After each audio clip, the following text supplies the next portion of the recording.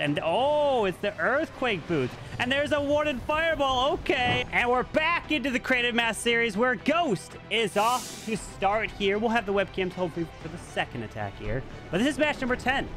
And this is a match between Ghost and Van taking on ESK and Alfonso. The winner of this is going to take on Mask and Darkstar in the second round. And Mask actually won last year's Creative Master Series, as we're going to see an Overgrowth right off the start. And he's going to rage up these bats out, take out the scatter shot, take out this initial section, and have that bat wave coming on through with the P.E.K.K.A.s from that siege barracks. He doesn't have a second Overgrowth, as the bats can make their way towards the single target Inferno. Remember, it is about, what, 28 seconds? As the bats are flying towards this Eagle. Can they take out that single target Inferno? They're trying their best to overwhelm it. No, the Builder Hut's too much. Single helps pick it off as he drops his Skeleton spell off to the left side in front of that storage, as the Monolith is going to lock onto a super wall breaker. As we got Valkyries coming out of that siege barracks, and we got archers and skeletons and a super dragon coming out of the defensive clan castle, with a Warden gonna be able to pop his ability to protect these Hogs. Pops it now. Queen's trying her best to take out the Town Hall. Does have the healer puppet as well, as we got Super Barbs coming around this edge. Super Barbs to the top side with that Royal Champion and her ability of the Haste File and the Hogs to come on through. There's the Queen ability, but she... Oh, I thought she died. Nope, she's barely alive, but losing all of her healers. And it's up to this Warden and the RC paired together. The Warden doesn't have anything to help this RC. Just trying to help with it in terms of the damage output. No life gem or rage vial or rage gem or anything on it.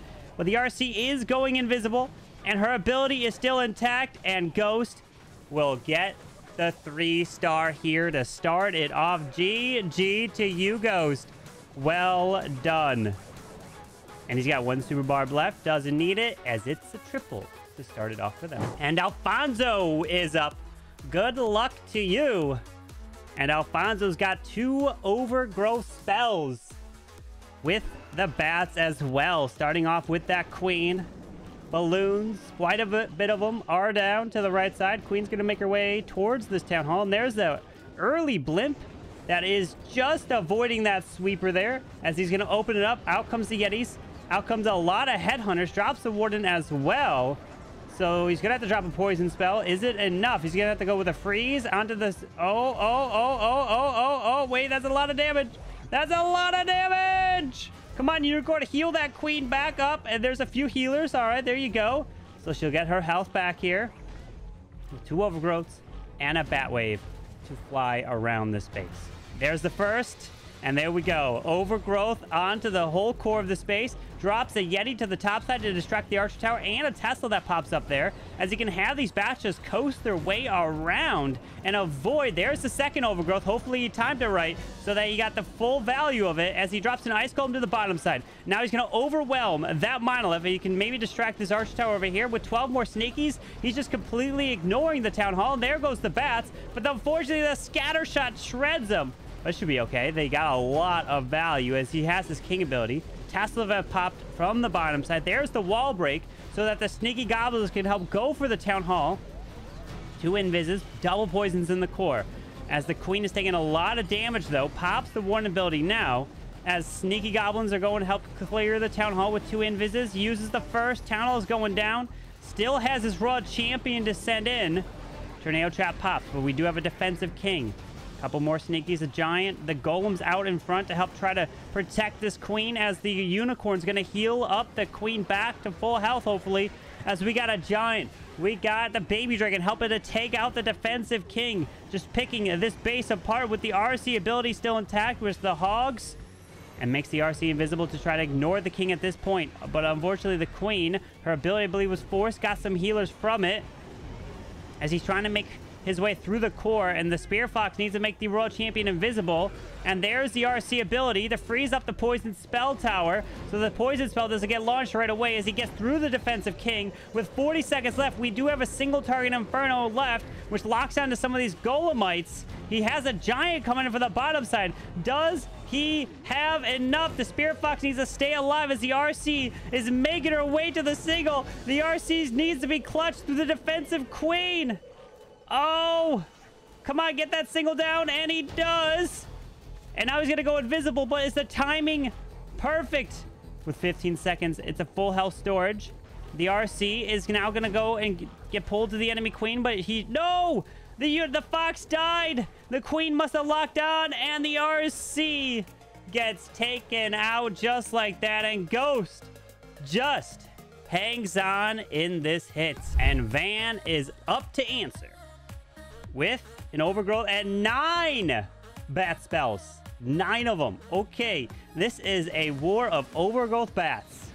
Let's see the value that he can Overgrowth that whole core, but he only has 1 Overgrowth. He can't use it twice. Couple Rocket Loons going on in. We have a Rage Gem on that. It feels like you're doing a farm attack, you know? Yeah. Monolith here. A bunch of Seeking Air Mines are triggered, but the Monolith is going to go down. And you don't want the Rocket Loons to get too close to the Town Hall, because if they do get over the Town Hall, the death damage will activate it.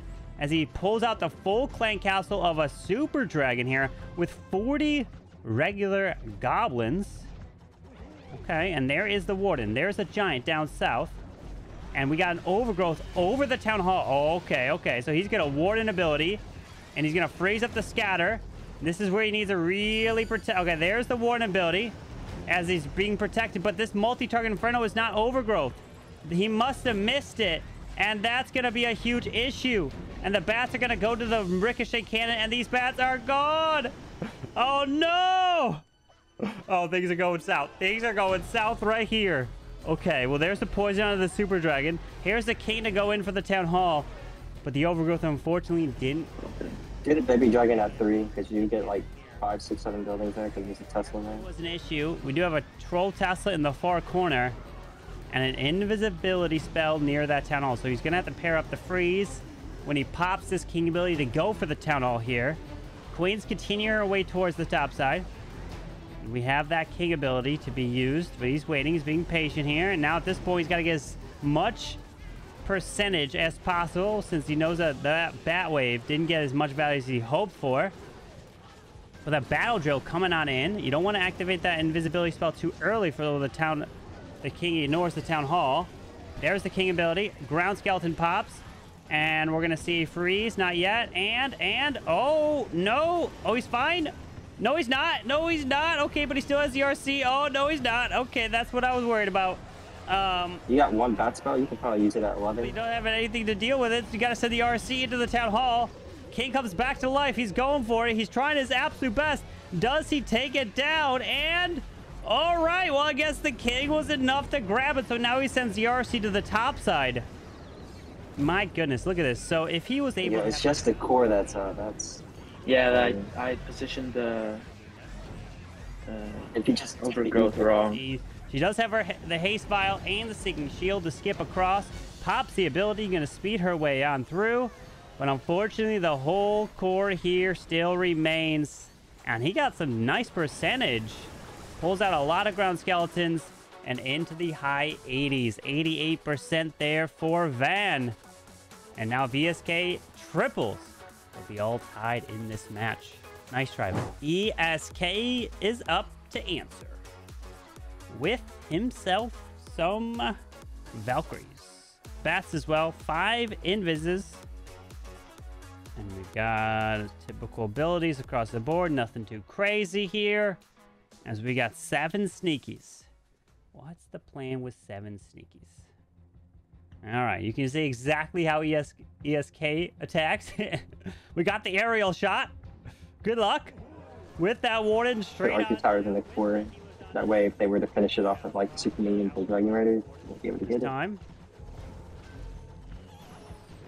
He's going to continue this Warden walk to go in towards the Ground Expo as he's doing a Skelly Donut at the same time. Actually, a bat donut, I should say, as he drops another bat to help try to clear the multis. Does he want to grab the multi-archer towers? I think he does, so that's why he invests another one. But unfortunately, it's not going to take them down, so they are going to remain standing here as he drops some balloons onto the cannon. Giant King over to the far right side while this Warden continues his walk, as we got a wall breaker in towards the top side, so the King can actually continue his walk off to the enemy Queen, even with another wall breaker to give the King access to the scatter shot here. All right, I see you. But that defensive rage will get activated eventually once the Warden gets into that zone there. As he wall breaks to the left to allow the Queen to go there, as the Warden now joins in with the Queen. King's ability taking out the right side, including that scatter shot, as we have some Valks coming in towards the left, continuing his way through, and there is the Blimp. Gonna pull the poison spell, but, oh, he's also gonna find, unfortunately, a tornado trap spinning himself around. A bunch of headhunters and an Inferno Dragon coming out of this clan castle. Those headhunters are gonna shred through the Warden or Queen once he gets close, and unfortunately, the Warden ability is forced due to the ricochet cannon bouncing out of the Warden there. As that Town Hall still remains, drops the poison spell to clear these headhunters, now sends the RC into the core. Dang, I had those cores. Skelly's the air. Dang it. Eagle Artillery is going to get raged up as well. Does have a Queen ability, has a rage of his own, and an invisibility spell, but he's got to get through to grab that Town Hall. The Queen is going for the wall now. As he's making his way closer to this Town Hall, the Queen has access to it, but the Royal Champion goes straight onto it to help try to damage it, but she won't finish it off. The Queen needs to get it as a Golem stuck on the outside. The Golem will step into the ground expo as a bunch of ground skeletons are coming over to his Queen. And this one is not going to get it a 3-star, but he should be safer at 2 as he does have Queen ability with the invisibility vial. Rages this Queen on up as the Town Hall is going down. Got a minion archer at the bottom side, has sneaky goblins to the top. A couple more Valkyries. Is this, the question is, a time fail? If he had unlimited time, would the Queen and her ability be able to secure it with an invisibility spell? Most likely. There's the Queen ability now because of time is not on his side as he drops another invis spell to help protect a healer, which I believe went down. As this is going to be in the 90s after all that. ESK, great effort there as percent is on their side, but stars is not. A 96% 2-star. And Ghost is up.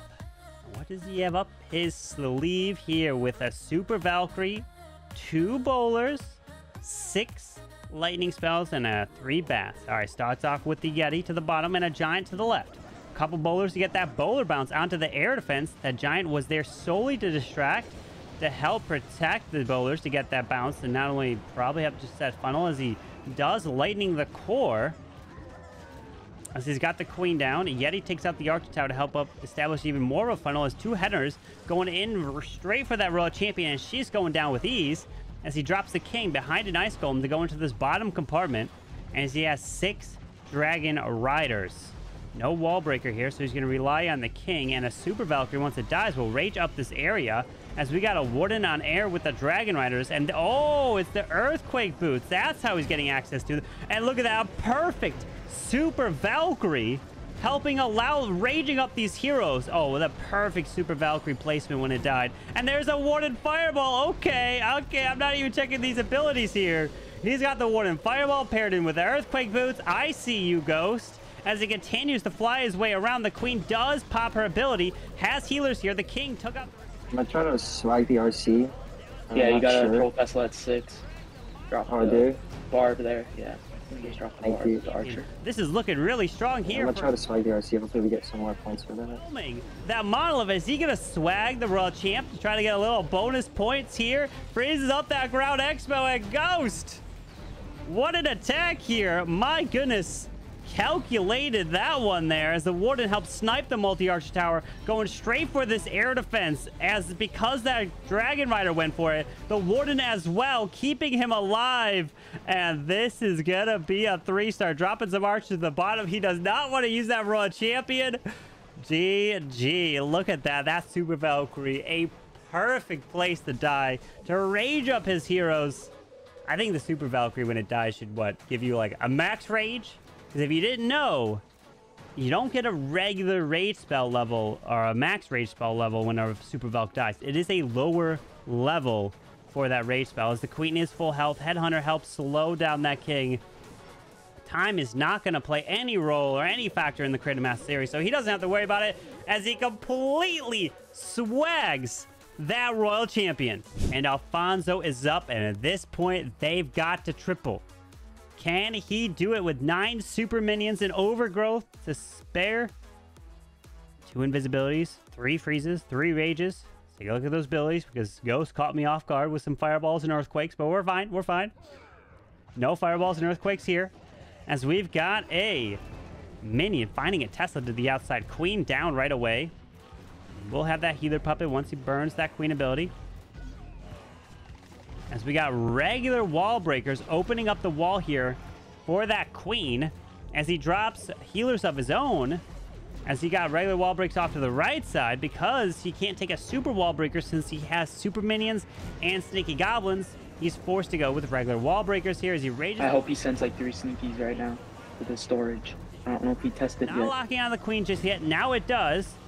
Maybe I've got mini bombs there to blow him up. as he is going to encounter this enemy Royal Champion. Finds a tornado trap, killing the enemy RC as a Seeking Air Mine does not go for his healer, so he drops another balloon. Monolith goes down. King's going to make his way into the scatter shot here. Sneakies. Look at this. He's multitasking in 3 different compartments of the space. As now Sneakies are going to go for the Town Hall. Invisibility spell tower did not activate. Rages up. No, he froze. And then raged up the queen here to get through the enemy queen. Popping the king ability. And unfortunately... Okay, no, he activated the invis. Okay, I was going to say, did he drop all of his sneaky goblins? But no, he's fine. He can send the rest of them now into the Town Hall.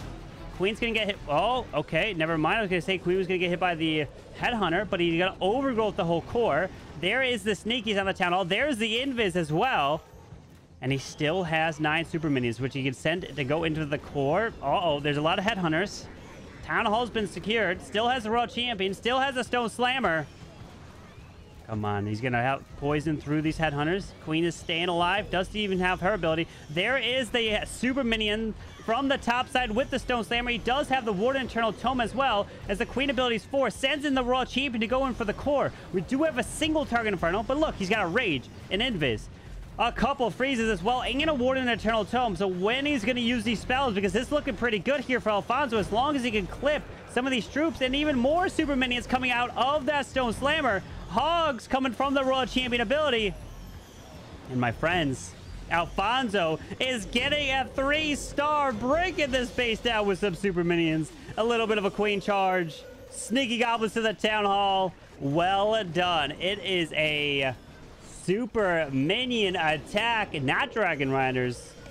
Not dragons. Not Inferno Dragons, but super minions. And that's what the worry about is, if you drop super minions to your Warden initially will outpace those super minions. And he could pull those initial traps. So maybe you ought to try to use that Warden just a little bit later after the super minions get their first shots off. But it's okay because this keeps them in it with a beautiful super minion attack. And Van is up. A 3-star, you lock this war up in-game. Not counting the Judge Bone. But if you don't triple, the opportunity is open for ESK and Alfonso to make a comeback here, as the Skeleton Donut is coming in to help remove the Clan Castle, and the Monolith and the Mortar does get a shot off, but it's okay. And does he have to use that final? No, he doesn't have to use that final invisibility spell, as the Clan Castle does go down. And we're finding some spring traps right on the outside of the space. Headhunter's absolutely crushing through that king. His queen's going to continue her way through, as we've got nothing too crazy here on the heroes, as he drops regular healers and that Warden to help rage up the healers to get it for the queen, as he's dropping out Rocket Loons to go for this multi-Inferno Tower. But this double sweeper push, unfortunately, a big issue, and those Rocket Loons do not get that multi-target Inferno down. So that will stay up here, as he does have a log launcher still to utilize. And here comes a log launcher to come in for that queen as he rages it up. And the queen, unfortunately, forced her ability, as he does still have the Warden Eternal Tome. Rocket Loons did remove that multi on the far right side, as we do have a Troll Tesla popping up in the corner, as he's continuing, as the log launcher was able to then activate the invisibility spell near the town hall, drop in some rocket loons for the multi, as the log launcher needs to continue through and opens the walls, but this queen unfortunately doesn't have her ability anymore. And the ranged up healers are trying to keep this queen alive, but she's taking so much damage, and down as she goes. Guys, hang on. The town hall's up, and he's already dropped his overall champion to the right side. Wait a second. He's got a rage. What is he going to do? The warden is tanking. Do you drop the rage for the warden and the healers to keep tanking the damage? Nope. The healers are going to transfer. This can't be a 1-star, right? This can't be a 1-star. That will be detrimental here, as the Royal Champ still has her ability with the Hogs and the Haste Vial. The Spear Fox is going to make the RC go invisible. The King helped clear some of that. The Poison Spell Tower has not been launched yet, but it's going to be launched here as he rages up the RC. She goes invisible, drops some Barbarians, maybe to the left side as the RC's... Oh, there is ground skeletons!